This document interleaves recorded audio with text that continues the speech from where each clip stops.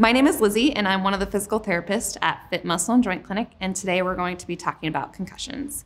If you have had a concussion or know somebody who has, the first thing you should do is seek a medical professional who is trained in diagnosing concussions. Once you've seen a medical professional, they will give you a specialized treatment plan because no two concussions are the same. So it's very specific on what your symptom provocations are, and then you'll get specific exercises for those. Some of the myths with concussions are you have to be in a dark room for 24 to 48 hours, and you should be waking the person every 20 minutes while they're sleeping. However, that is not the case anymore. It's good to kind of get that person gradually back to where they were, especially if they're trying to return to work, to school, or to play.